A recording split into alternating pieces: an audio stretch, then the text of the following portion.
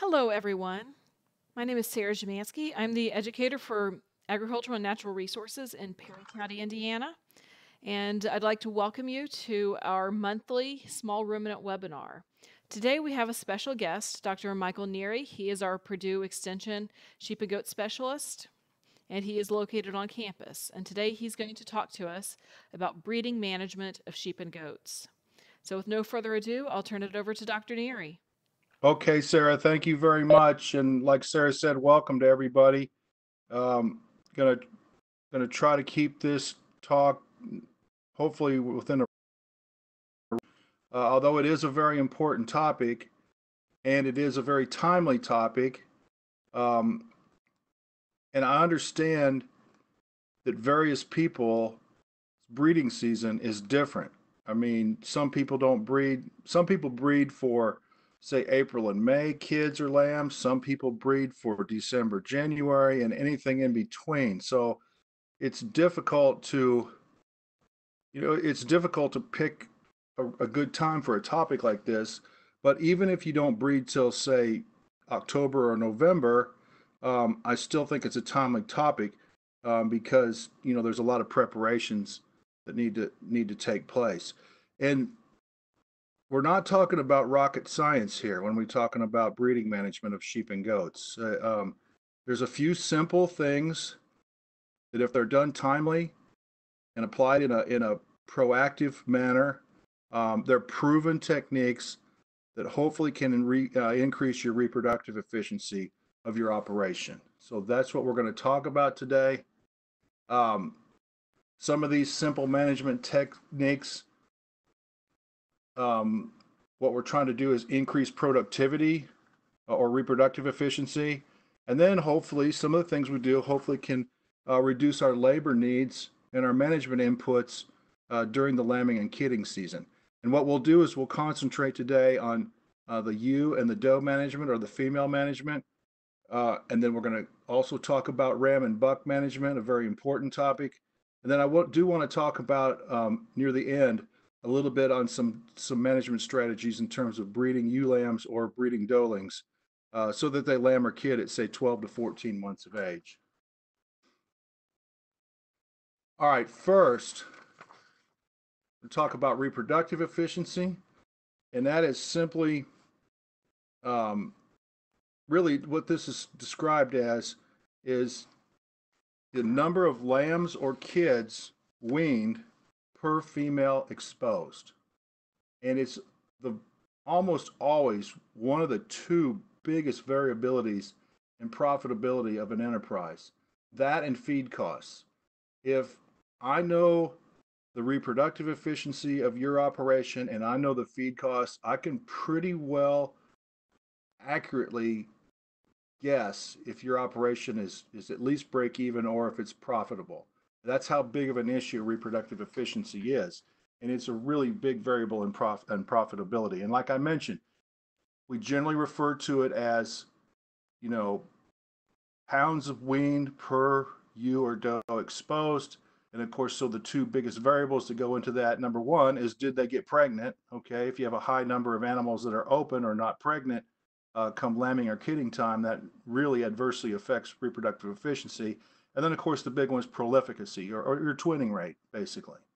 And this reproductive efficiency, of course, is influenced by genetics, and there are a lot of genetic differences in reproductive efficiency, pretty well proven. Certainly, the nutrition program has a big effect on reproductive efficiency, especially if those animals are genetically capable of producing at a high level. And then health issues, and there's a number of health issues that can affect reproductive efficiency. So if there's a weak link in any of these areas, generally the first thing that suffers is reproductive efficiency. So, and oftentimes it's hard to determine that maybe you should have got 170% lambing or kidding rate, but you get 150%, and it's hard to quantify that because there's really no way to measure it. But yet, it is kind of that hidden loss. Okay, sheep and goats are generally considered to be seasonally polyestrous. Now, I understand that there are certain breeds, and and certainly individuals within breeds or breed crosses that are not seasonally polyestrous, or that will breed out of season for, say, fall lambs or fall kids. But in general, sheep and goats are considered seasonally polyestrous, which simply means they will have multiple heat cycles within a season or seasons. Okay, that also means they have what's referred to as an estrus period, anestrous, which means they're not cycling at all.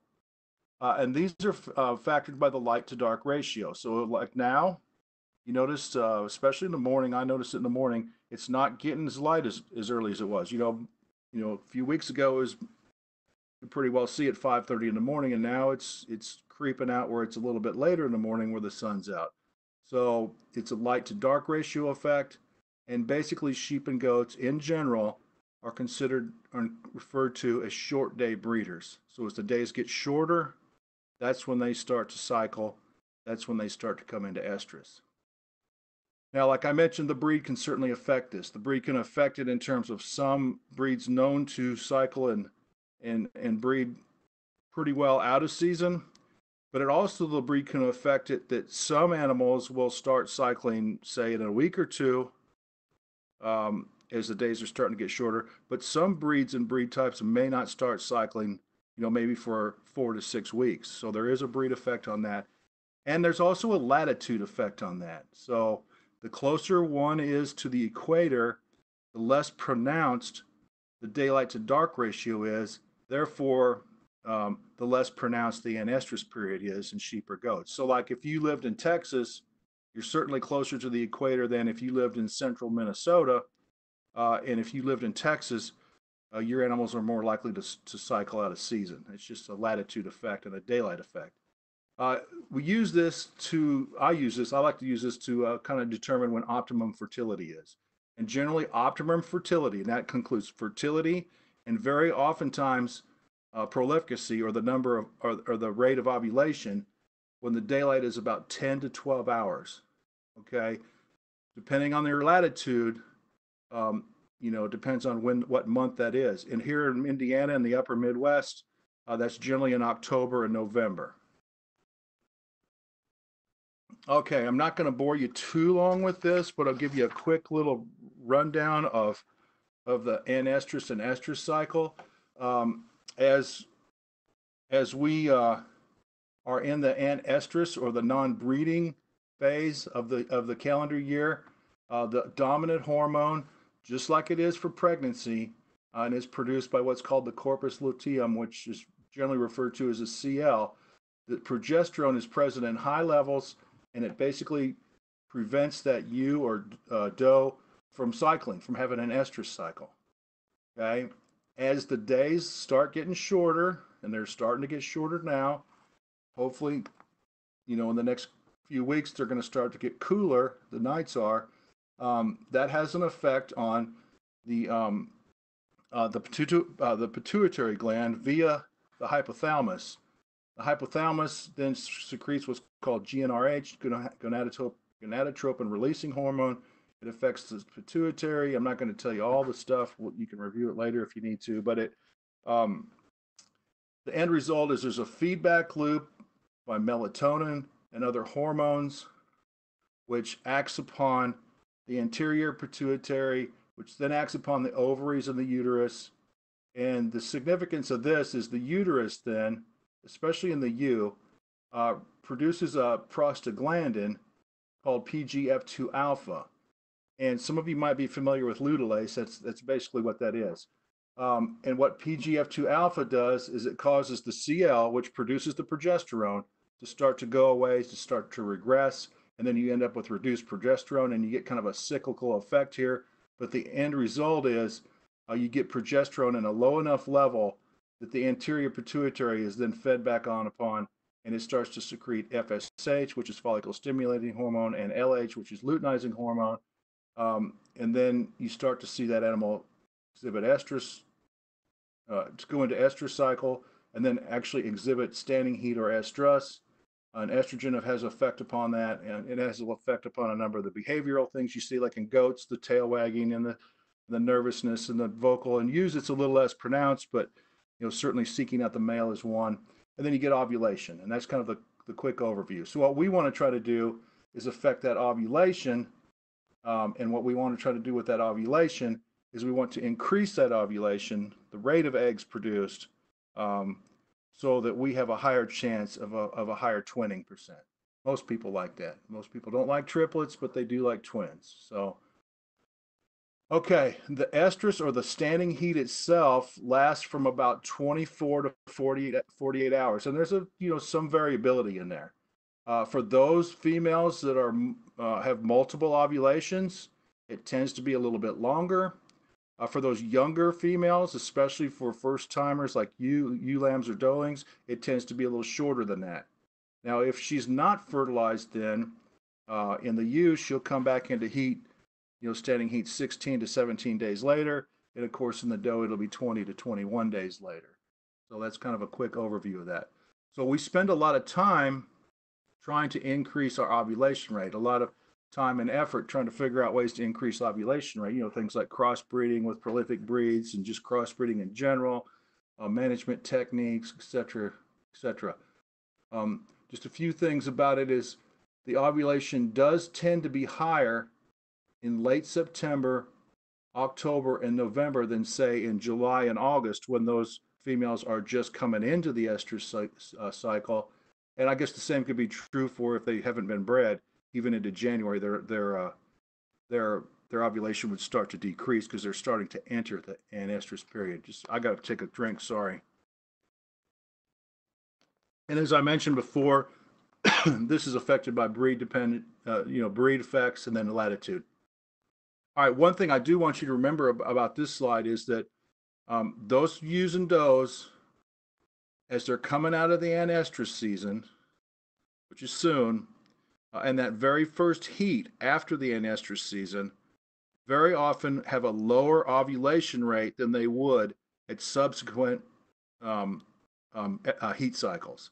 So that very first estrus, that very first heat, is generally not as productive in terms of twinning percentage, and often also fertility as well. So if you can get them bred on the second or third heat cycle after anestrus, you're generally going to have a higher fertility rate. You're going to have which means you're going to have a reduced number of days in your lambing or kidding season, and you're also going to have a higher twinning percentage. We oftentimes use a teaser ram or buck to try to take advantage of this, to try to get ewes and does into heat a little bit earlier, and then we put a fertile ram or buck in later. I'll talk a little bit more about that later. All right, let's talk a little bit about breeding season management itself. And timing and timeliness is, like I said, this isn't rocket science. If you pay attention to some details and have some proven management techniques, you're probably going to have a more optimum reproductive efficiency.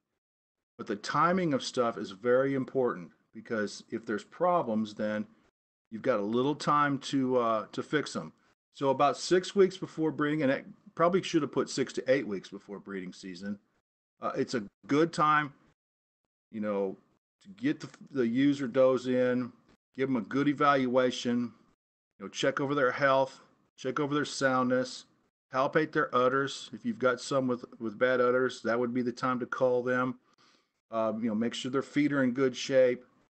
Make sure you check them, FOMACHA score them or fecal egg count them, and kind of get an indication of the parasite status of the herd, so you can decide if you need to treat or not for parasites. And a big one is body condition score them. Determine what their body condition score is. So if they're a little on the thin side,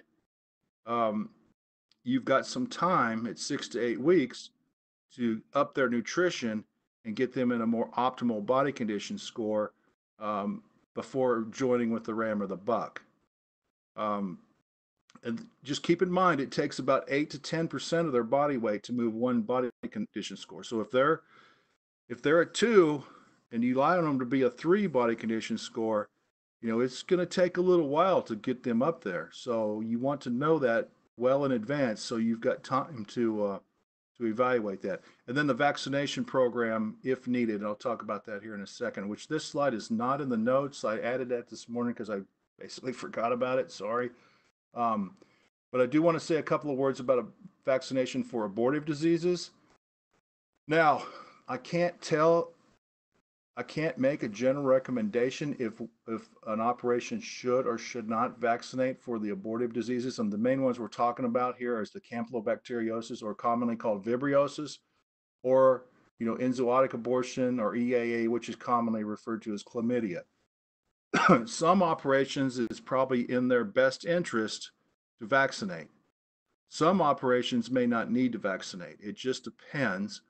I would encourage you to work with your veterinarian to determine whether you should or should not vaccinate. If you've got a closed flock, you don't bring any new females onto the place. Maybe just bring a ram or buck in occasionally, and have never had trouble with these abortive diseases. You probably don't need to vaccinate for them. Now, if you don't have a fairly closed operation and you commingle animals from other operations, whether purchase, lease, sharing of males, going to the fair, going to sales, things like that, then you probably should vaccinate for these two reproductive disorders. And when they hit, it's a can be a disaster. So if it's vibriosis, basically you give a vaccine before you introduce the male. So at that 6 to 8 week period, you could, as you're evaluating those females, you can give them their first vaccine of Campylobacter, and then you give a booster in their last trimester of the pregnancy. If it's chlamydia, generally it's recommended that they're given their initial, if they've never been vaccinated before, they're given their initial vaccine 6 weeks before joining with the male, a booster shot 2 weeks later before joining with the male, and then once they've had that series, they just need one annual booster in that last 2 to 6 weeks before putting the ram or the buck in. Again, work with your veterinarian, devise a strategy of, number one, do I need to vaccinate? And number two, what should my program be? I want to go back to body condition score quickly. This is a body condition score 3 doe. I mean, looks great. I mean, she's ready to breed. She's filled out. You can see down here in the foreflank, rear flank. You can see how smooth she is up top. Got some fullness in that rump area. She's in healthy. Appears to be healthy. Certainly in a good body condition score. Doesn't need a whole lot. However, if you had her in a group and maybe 10 like her, but then there was, say, 6 or 7 that were a good bit thinner than her, then you're going to need to have a strategy to get them into the body condition score that she is in. So that may be separation and feeding, whatever the strategy might be. But you're wanting these animals, these females, to go into the breeding season at about a 3 to a 3.5 body condition score, which is pretty much optimum. Okay, so feeding, not difficult to do. Preparing for breeding season, not difficult at all, but the timing of it and the level of it, and it's a lot based on their body condition score, somewhat on their age, is very important. So we have goals as we're feeding these females before breeding. Certainly we want to increase the number of twins, the number born. Very important that we increase the number bred. Typically, in a normal operation, you're going to have 3, 4, 5% of those user does that simply don't breed for whatever reason. Maybe they breed and reabsorb. Maybe they never cycle. Maybe they've got cystic over. Who knows why? So that's a normal level. But we don't want 10 or 12% because that's a real reproductive wastage. So we want to increase the number that get bred. And I would say it would certainly be nice if we can get them all bred within 2 heat cycles, which really simplifies in our lambing and kidding season because it prevents a lot of burnout. The most effective way, and a time-proven old method that works, is what's referred to as flushing. And I'm not talking about embryo flushing, but flushing, which basically is increasing body weight. That's what it means. You're wanting to increase the body weight of those females before turning the ram or buck in. And that has been proven over and over through the years to increase reproductive performance in terms of number, the twinning percentage, as well as the number that are bred and the number that are bred on their first or second cycle. Flushing is effective. Some people say it's not effective in heavier animals. That's not true. It's just not as effective. It's most effective in those animals that are thinner as you're starting to come in, that 4 to 6, 8 weeks before breeding. If they're a little on the thin side and you can flush them up and increase their body condition and their body weight, it seems to be more effective in those. Flushing is simply increasing the energy content to the ewes or the does. And you can do that a number of methods. If you've got really good pasture, you can utilize that. It might take a little longer than it would if you're feeding grain, or you can simply feed some high energy feedstuffs, generally some type of grain. Okay, we're just trying to increase their body weight. However we do that, there's not a right or wrong way, but probably the easiest way is to feed them some grain, and you kind of know they're getting it. One thing about mineral nutrition, I'll talk a little bit more about this later, but very, very important as you enter the breeding season. And I don't mean just the day you turn the ram or buck in, but as you're coming into the breeding season, say at least 6 to 8 weeks before, make sure your mineral program is sound. And those animals have access to minerals, trace minerals, especially selenium.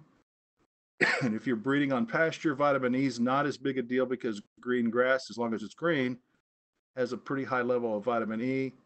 But if you're breeding, say, in dry lot with some older hay or something, along with some grain, you might want to pay a pretty close attention to vitamin E as well. And I'm not saying the other minerals aren't as important, but those two are really, really crucial. Okay, so how do we increase ovulation rate? Basically, we increase ovulation rate, so we increase twinning percent. So if we can increase the ovulation rate and simultaneously we can decrease the embryonic loss, which there's a level that's kind of normal, but we don't want to, get above that normal level, you're going to have more lambs and kids born per female exposed. Okay, already mentioned the season of breeding. Okay, so if you're breeding at a very, very ideal time in terms of the light-dark ratio, generally going to tend to have our higher ovulation rate.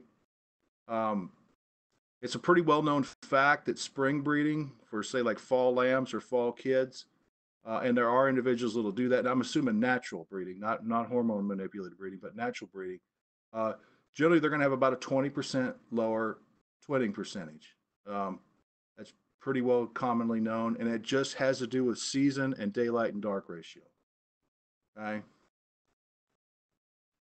All right, so in terms of feeding, our ultimate goal is a body condition score of a 3 up to a 3.5.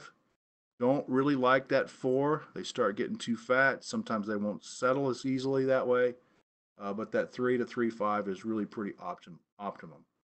Generally, the breeding season coincides with pasture grazing. Okay, and if you need to, depending on how thin those animals are and the quality of the forage available to them, that's when you can supplement with high energy feedstuffs. Basically in Indiana here, we're talking about corn. Okay, it's cheap, readily available, doesn't have to be fancy. You can feed whole shelled corn. Doesn't have to be cracked. It doesn't have to be mixed up with anything unless you want to include some sort of mineral mix. And it's pretty simple, but it's a matter of doing it and doing it at the right weight. Usually these animals need to be fed about 2 to 2.5% of their total dry matter intake for a flushing effect, and that includes what they're grazing. So what they're grazing, or if they're eating on hay, plus their grain mix should be about 2 to 2.5% of their body weight on a dry basis, and that level is a little different depending on how thin they are or how ideal they are. So you want to keep them on a flushing diet, which is simply usually, a half to a pound of corn per day per female, in good quality pasture, about 2 to 4 weeks before ram and buck introduction. And when that is depends on their body score. That's why we like to look at them 6 to 8 weeks before and decide. And then you want to keep them on this diet and not change it radically for at least another 2 to 4 weeks after joining of the male. Already mentioned that, usually a half to a pound of corn or equivalent. And then I mentioned it before, I'll mention it again. A good quality mineral mix well before breeding season with adequate selenium, very, very, very important. And I already mentioned about vitamin E as well if they're not on green pasture. Okay, once breeding is concluded, I said in the last slide that one of those slides that the number of lambs or kids weaned per exposed depends on ovulation rate and then also depends on embryonic losses. So once we finish breeding, management's still important for a while. Okay, the reason is that as the eggs are fertilized by the sperm, they go through a division. The fertilized and then they go through a division and they go into the uterus, and they're just free floating in the uterus for at least 17 to 20 days. I usually figure 25 to 30 just to be safe. And that embryo does not implant into the uterine wall until this time period. The significance of that is they're the embryos are very at risk of embryonic loss during this free floating stage. Okay, very at risk. So if you're going to have a high reproductive mortality, very often, especially with sheep and still with goats as well, but especially with sheep, most of your embryonic mortality is going to happen before uterine implantation. And it can reach 20 to 30%, which is a lot. I mean, if you could have a 20% higher kid or lamb crop, that's pretty noticeable. So the main thing we can, and like I said, some of this is normal, but you just don't want it at an abnormal high level. So the things we try to do to decrease embryonic mortality is try to reduce the stress on these females. So that's one reason why you try to leave them on that flushing diet for 2 to 3 weeks after putting the ram in. Also trying to eliminate or keep to as low of a practical level of other sources of stress, things like health challenges, pneumonia, foot rot, other heavily parasitized. These things certainly are not good for embryonic survival. A big one will be transport. Try not to haul your sheep or goats in that first 3 to 4 weeks after the breeding season, because that's a stress on them, and you're probably going to have a little lower kidding or lambing rate because you're going to increase your embryonic mortality. A big one, and it's hard to do anything about it, is simply hot weather. So if you can provide shade, good clean water, try not to move those animals as little as practical to help keep them cool. That should help your embryonic survival. And then a big one's commingling females. Say you're done breeding, you got 2 or 3 groups, and you put them all together. Well, there's going to be some fighting, some social dominance effects. That's certainly not good. And then, of course, handling and working and running these animals through the working facilities, things like that. All those things are stressors to their system. And if those embryos are free floating in the uterus and not implanted yet, they're certainly at an increased risk for an increased level of embryonic mortality. All right, so I just want to say a couple words about early gestation, and that's, you may ask why this has an effect on the breeding season, because it affects a number of things. One, embryonic mortality. But in early gestation and mid-gestation, there's not much fetal growth. Okay, let's say the embryos have implanted into the uterus, into the placenta, it's growing. So the biggest thing in early gestation and mid-gestation is not fetal growth, but placental growth. And why that is important is because that's the source of nutrients and the exchange of waste products from the feti and their mother. And if that placental growth is not adequate, you're going to end up with smaller lambs, smaller kids, ones that are at an increased risk of mortality. They're going to need to be tube fed. They're going to need bottle fed. They just don't have the vigor and the get up and go, and that certainly affects your labor needs and also your survival. So, and if you're a sheep person, that's when the wool follicles are put down by the lamb. So if you're strikingly underfeeding after breeding, and I'm talking, that first 30 to 80 days, you're going to get decreased placental growth and potentially lower birth weight lambs and kids. Now, we're not talking about a fancy feed program here. They have low needs still. But what you're trying to do is to not shock their system by a real change in their nutrition program, and especially a change that includes a real decrease in energy needs. Okay, so they have low needs. You want them to be about 2.5 to 3, maybe a little higher in body condition score. Similar dry matter intake, a little bit higher than maintenance. That TDN of 52 to 54 can be met by forage alone. Protein needs are minimal. So what you want to do, like I mentioned, is avoid sharp weight loss. Okay, you don't want them to go from a 3.5 body condition score to a 2.5 body condition score. So that means they've lost 10% of their body weight.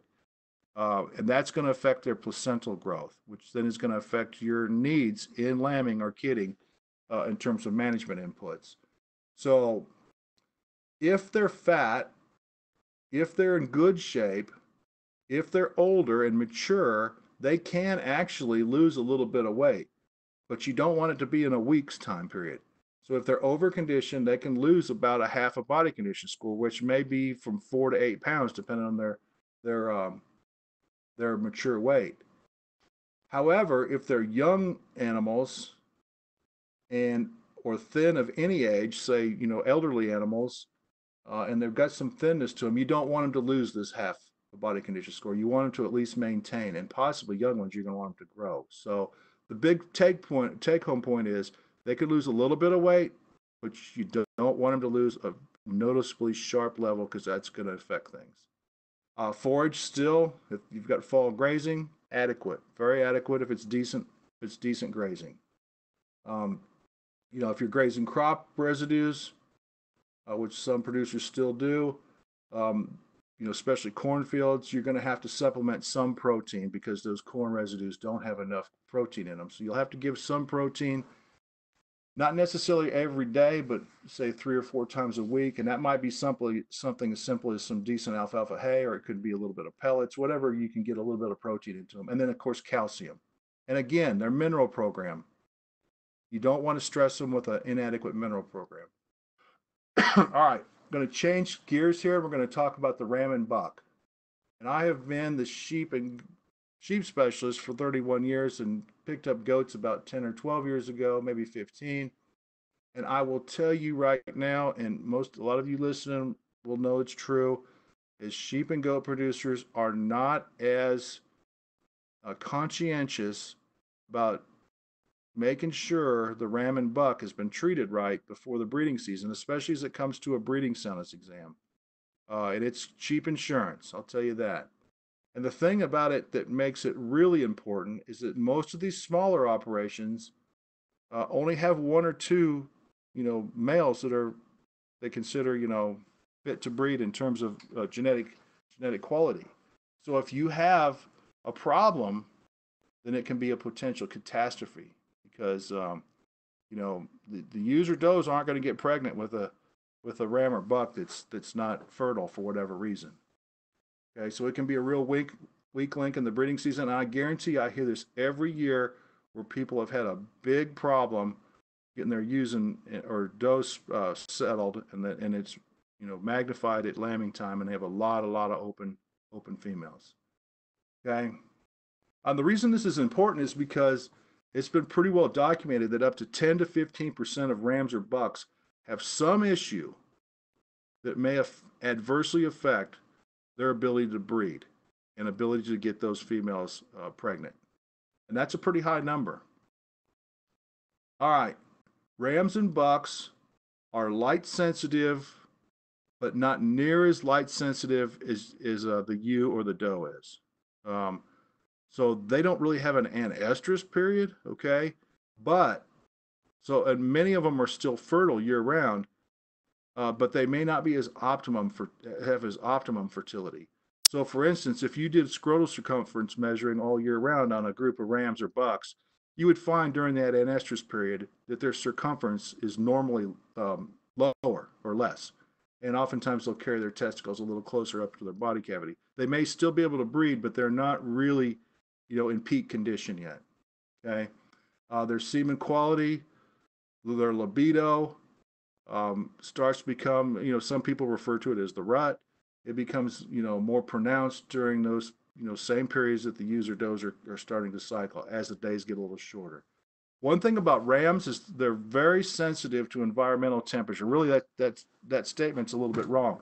They're very sensitive to their body temperature in terms of their fertility, which is often affected by environmental temperature, but it can also be affected by anything that, say, would cause a fever, for instance, or an increase in body temperature. Maybe it's forced exercise, maybe it's pneumonia, maybe it's a spike in their fever, maybe it's really hot days, don't have shade and with an airflow, and they can get what's referred to as a temporary infertility, which will last 4 to 8 weeks, and they're basically, they're not fertile, even though they may be breeding ewes. Oftentimes, once that 4 to 8 weeks is over, they may come back into fertility, but it's a long time in the breeding season. 8 weeks is a long time. So if you've got one that's been heated, it can be a disaster. All right, I want to talk about a breeding soundness exam. I referred to it earlier. And for $50 or so, it's cheap insurance. I don't know what your local vet would charge, but probably $50 to $100. Cheap insurance. And I've got 4 to 6 weeks here on this before turnout. Probably be better 6 to 8 weeks, really, but at least 4 weeks, and 6 to 8 would be better to do a breeding soundness exam. And a breeding soundness exam is just an overall evaluation of the male for his readiness to breed. Now, one thing about a breeding soundness exam, it's not a guarantee that they're going to breed, and it's not a guarantee that they're going to settle ewes or does. But what the goal of a breeding soundness exam is to identify those individuals that have some problem that may prevent them from getting, and we can figure that out, and then we can identify them before the breeding season. So it's not 100% guarantee, but it goes a long ways towards identifying those with a problem. There's basically 3 parts to a breeding soundness exam. Just a simple physical exam. Secondly, an inspection of their reproductive organs and an evaluation of them. And then the third thing would be actual semen collection and evaluation. We'll go through each of those real quickly. Physical exam, body condition score, important. They are going to lose weight during the breeding season. I don't care how much you're feeding them, unless they're just breeding 3 or 4 head. Okay, if they're out in the pasture and they're moving around and they're breeding ewes or does, and they're the right kind of male with a lot of get up and go and a lot of libido, they're going to lose some weight. So very often we want them about a 3.5 body condition score. So they've got some weight they can lose and still get the job done. The problem with them being too fat is it kind of decreases libido, decreases fitness, makes them lazy, and you don't want them over conditioned, but you certainly don't want them under conditioned either.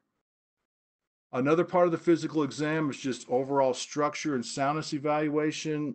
What's their conformation? Do they have a swelled hock? Do they have swelled knees? Are their feet sound? There's no presence of limping, no foot rot. Is their hind legs sound where they can support their weight as they're breeding? Check their lameness status. Simple things like looking at their teeth, making sure there's not a problem, making sure their eyes are good, not cloudy, 2 good working eyes. And then, of course, oftentimes you trim their hooves a little bit, make sure their hooves are in good shape, and then evaluate their parasite status so you can decide if they need treated or not. Excuse me. The second part of the breeding soundness exam is simply evaluation of the reproductive organs, and that includes palpation of the scrotum. Just palpate it, examine it, make sure there's no injuries to the scrotum like frostbite, any disease issues, anything that might affect their fertility. Along with this, you'd palpate the testes. You're looking for a reasonably symmetry of size. So now, oftentimes they're not exactly the same size, but you don't want a very large one and a very small one or something like that. You want to palpate the testes to make sure the tissue is consistent in type. It's not too hard. It's not too soft. It's just right, so to speak. You also palpate the size of the epididymis, which, if they're enlarged or if they're scarred, It could indicate brucella ovis, which is a disease that can affect rams, especially a pretty serious disease. It's more of a problem out west than it is in the Midwest, but as we see animals move from coast to coast, it can be an issue anywhere. Generally, most producers won't do this, but a veterinarian will, or a reproductive specialist. They can examine the penis by exteriorizing or extending it out of the sheath. What they'd be looking for there is any injuries, any scarring, any lesions, any warts, any hair or wool rings, things like that. Then you can also check for pizzle rot, which is a fairly common condition in rams, which basically affects the very end of the sheath, and it makes it painful. And it's anyway, you can look that up. We don't have time for that. And then they'll take the scrotal circumference, measure the scrotal circumference. So, scrotal circumference measurement, you can see from this photo, is simply a flexible tape. It's taken in centimeters. You put it. You can have the ram or the buck either standing up, or you can put them on their rump, whichever is easier.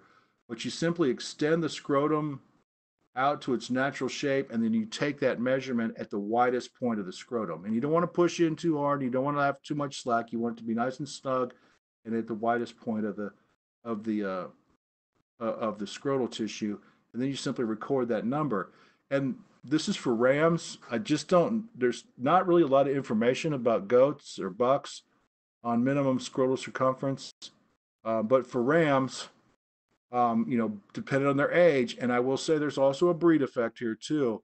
But generally, let's say you're breeding a yearling, and if he doesn't have at least a 32 centimeter scrotal circumference, that's not good. And 34 to 36 would be better. The thing about scrotal circumference is it indicates a lot of things, fertility being one, but another one that's real important is generally those, and it's moderately heritable too. So the female offspring off of rams and bucks with a higher scrotal circumference generally are going to be earlier to reach puberty and more fertile than, say, a ram or buck with a compromised scrotal circumference. So very important, and it's really pretty easy to take, and most people can do it themselves, really, with just a little bit of practice. And then the third part of the breeding sinus exam is the actual semen collection and then evaluation.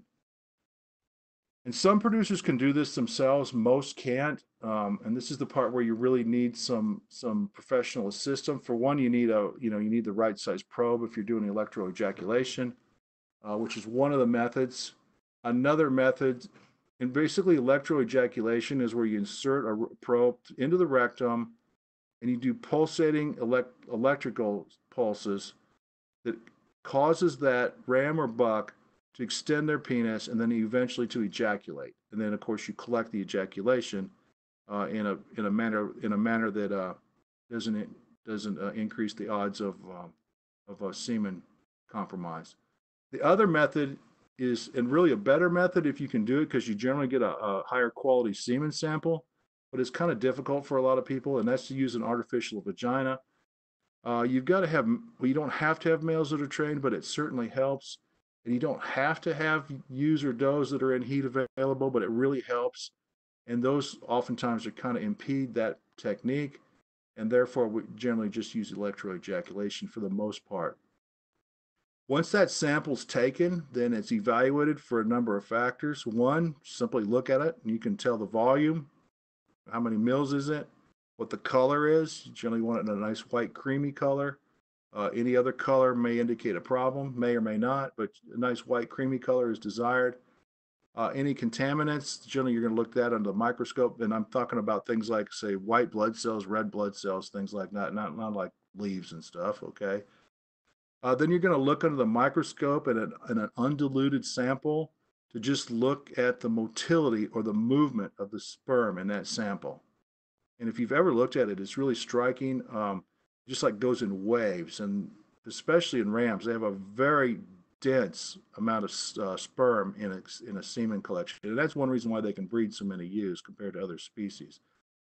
And then with a diluted sample, somebody that's trained in this can look at the morphology of the sperm and look for problems, like say tail abnormalities, cytoplasmic droplets, head abnormalities. Now, some of this is normal in any sample, but if you get too high levels of abnormalities, then that male's ability to actually get that female pregnant is probably compromised. So, very important to do a breeding sinus exam. And once it's completed, generally they're classified excellent, just like it sounds. Probably just ready to roll. A satisfactory, most likely going to get things bred. The good ones to know from a breeding sinus exam are the last two, the questionable ones and certainly the unsatisfactory ones. So if you have one that comes up questionable or unsatisfactory, you know, it's hard to say why it would be. It's every individual case is different. But those animals can then be re-examined, say 4 to 6 weeks later, and see if things have improved or if they've not improved.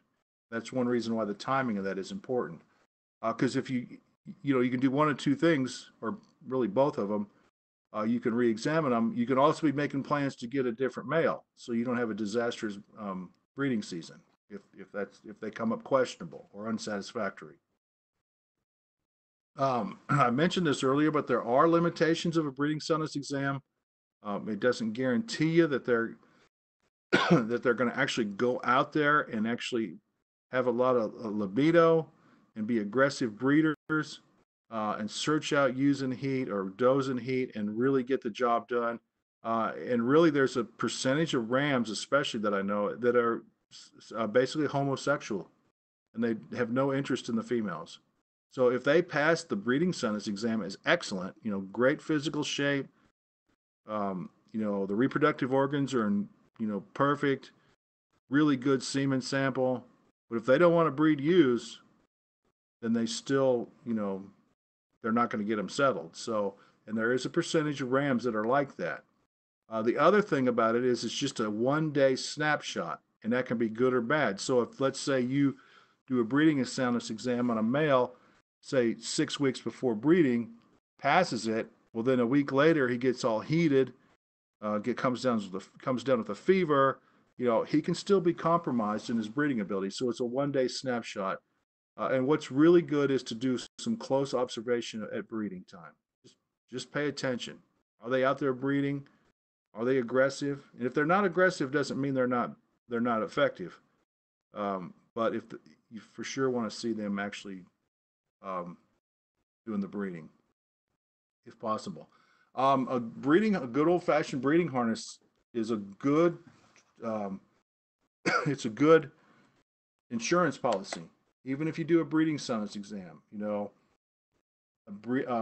This is an example of a breeding harness. Here it fits over there, and then in between, on the brisket area, there would be a crayon, and you can change the color of that crayon every 14 to 16 days for rams, and every 15 to 20 days for bucks. And let's say we use, in this example, we use red here. Let's say the next cycle we put on a darker blue, so it'll cover up the red. And if you've got 20 animals in this group, and most of them have settled red, well then, that next cycle, almost all of them come up with a blue mark on them, then that's going to indicate to you probably have a ram fertility issue, because they're not all going to not breed. There'll be a few that remark, but if you have a real high percentage, then you better start looking really closely at your ram or buck, because there's probably a problem there. And of course, then you can use these breeding dates then to calculate when they're due to lamb or kid, which really can help in terms of management as you come into lambing and kidding season. So how many females can a ram or buck breed? That's a question I get commonly. If it's a mature, healthy ram, it's in good shape, has a good track record, he's passed his breeding sinus exam, 50 to 75 ewes is not out of line. Now, some people would argue with me about that, but they'll breed a ram to 200 ewes in New Zealand. Okay, now those rams have a big scrotal circumference, and they're really good. But if a ram can't, and he's a mature, healthy ram, and he can't breed 50 ewes, he's probably not that good a ram. Okay, he's just not that he's just not that good breeding wise. A mature healthy buck that's past a BSE, 30 to 50 does. If they're young, say yearlings, coming yearlings, or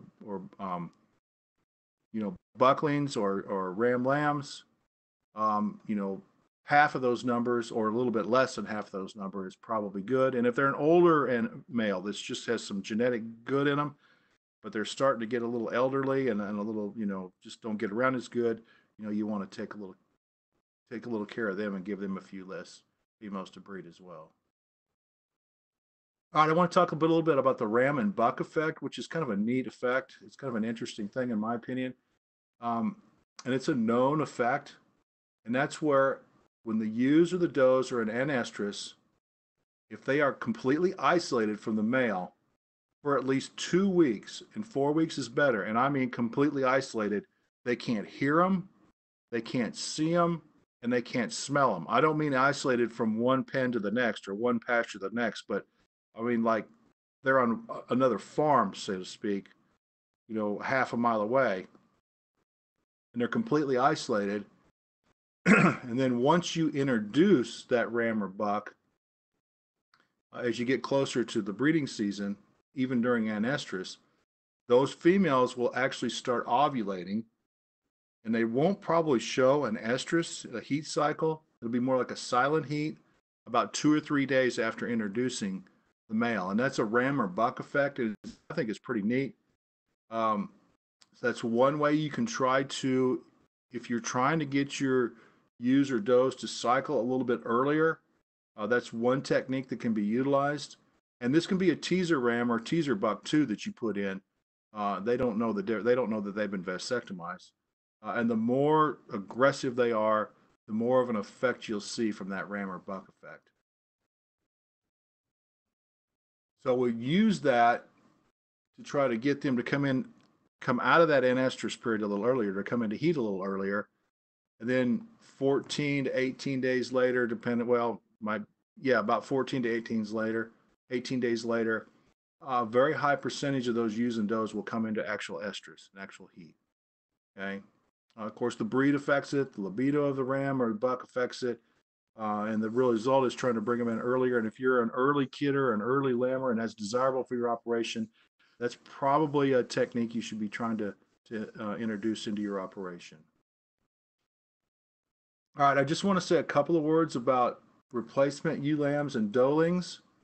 I know some breeders like to breed them at say 12 to 14 months of age, and I know some breeders do not like to for various reasons. And there certainly are advantages of breeding them. if you're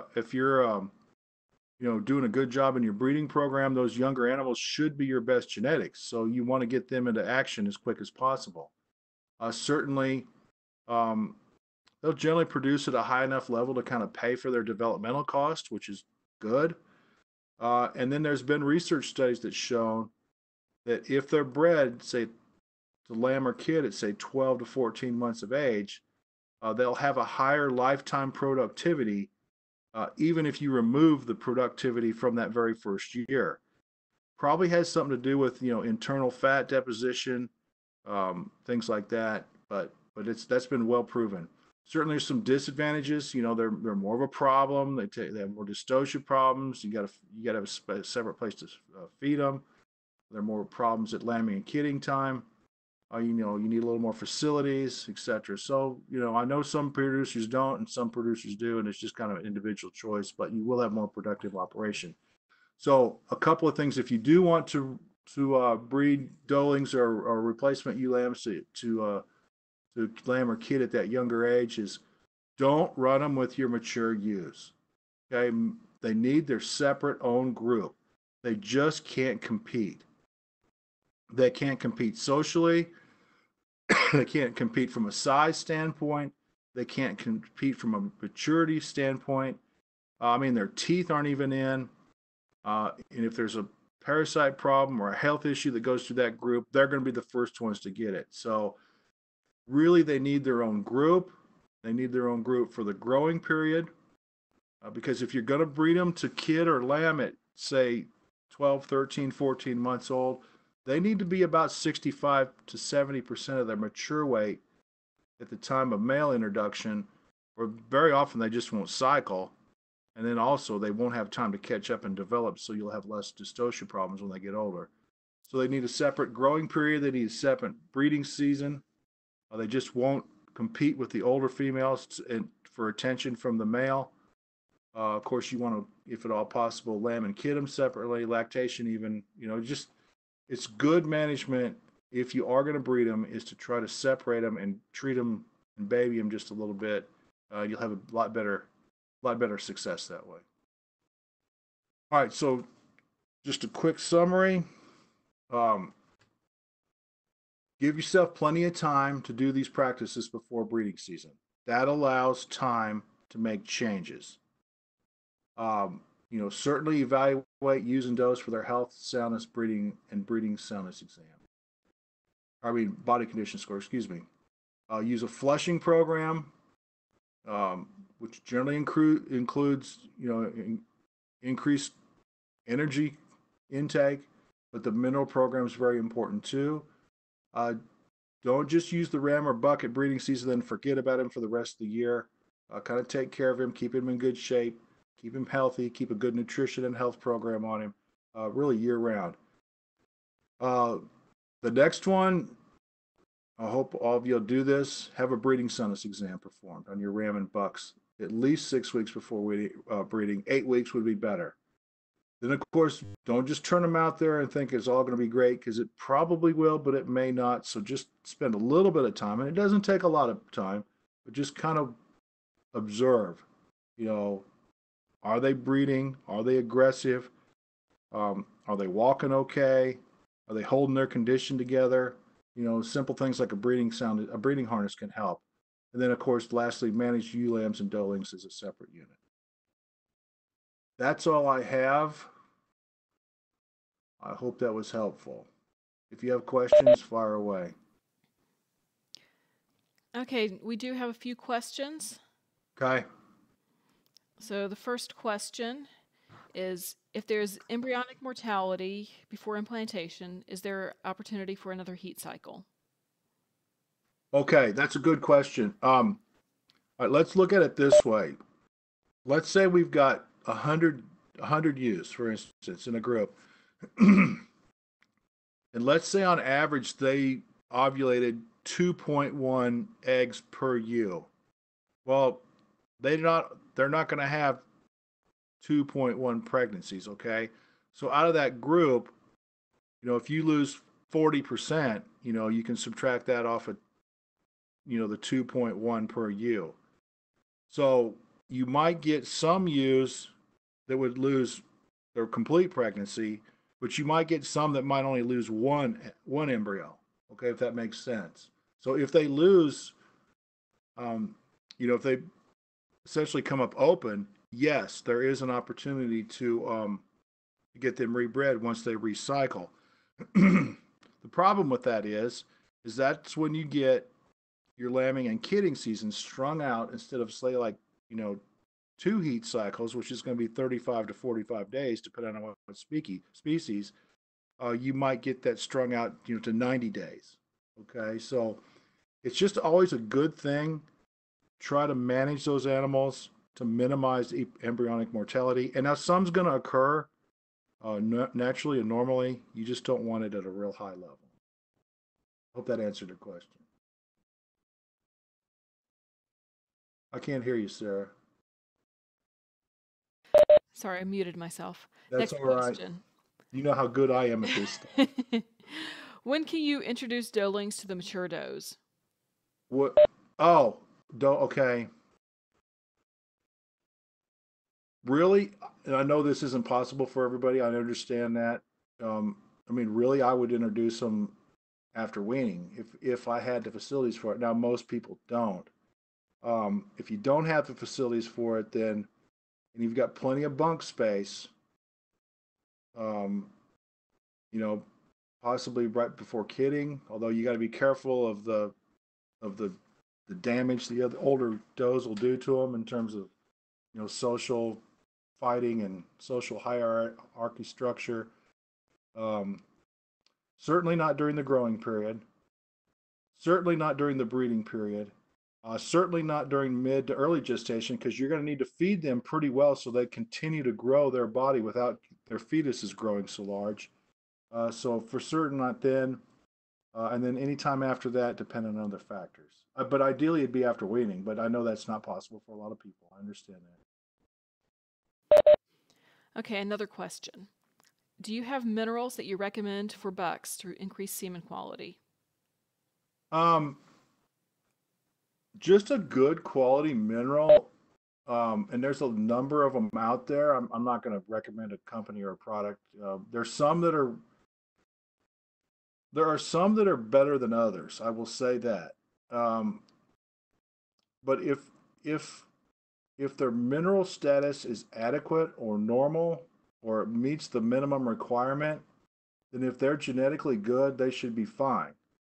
What the problem becomes is if they don't get either adequate intake of mineral or they're consuming a mineral that maybe say short on selenium, for instance, or maybe in terms of goats, maybe it's short on copper, um, or manganese, or zinc, or iodine, whatever it might be.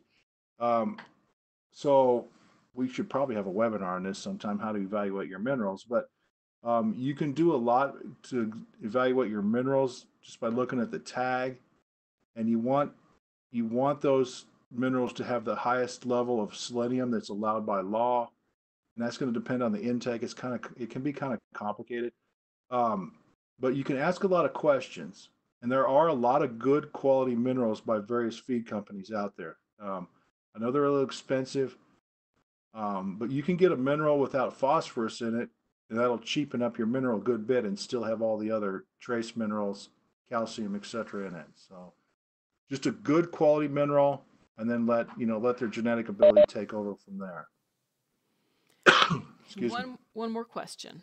Yes. If I want to use cedars to cycle my ewes, but breed naturally with a ram instead of AI, what protocol should be used?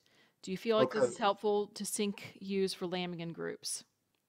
Okay, that's a good question. I thought about including that in the talk, but then I thought it's going to just go too long. So, um, there's there's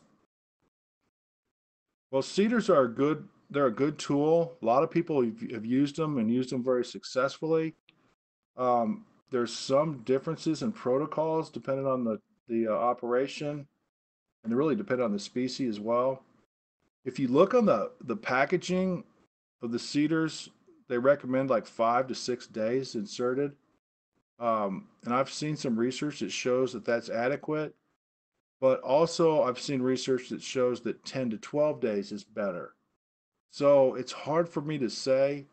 I'd say anywhere between that 8 to 12 day period is going to be pretty effective. Now, if you don't want to, if you're just trying to synchronize them and you're not trying to bring them into heat, like say you would say if you're trying to breed in May or something, you may or may not want, like PG 600. You may not need it if they're coming out of that anestrus period normally. It just depends a lot on the season. And they're an effective way to synchronize and to bring animals in. Now, the one thing I will caution, if you're using if you're using cedars, whether it's out of season breeding or in season breeding, just to synchronize, they're all those females, all those ewes are going to come into heat pretty much within a day or two. Okay, so you have to have adequate ram power to get them settled. If you've got 20 ewes you're synchronizing, you got one ram, and they all come in the same day and a half, that's not adequate ram power. They can essentially breed about 5 to 6, and then we're talking natural breeding, about 5 to 6 ewes per day. And if they're expected to do a whole lot more than that, you're going to have some issues. So, number one, have adequate ram power, and or stagger out the removal of the cedars, whatever is easier for you. And then it's so crucial that your rams go through a breeding census exam for that, just to double check and make sure that they're good and fertile and healthy uh, to breed that number of ewes in that short a period of time. Hope that answered your question. I think it did. Well, thank you, Dr. Neary. That's our last question. Okay. So for those who are attending, this webinar was recorded and it will be posted to my YouTube channel tomorrow. And I'll send it to Phil on campus to post to the Small Ruminant YouTube channel. All right. Thank you, Sarah. Thank you, Dr. Neary, and thank you everyone who attended.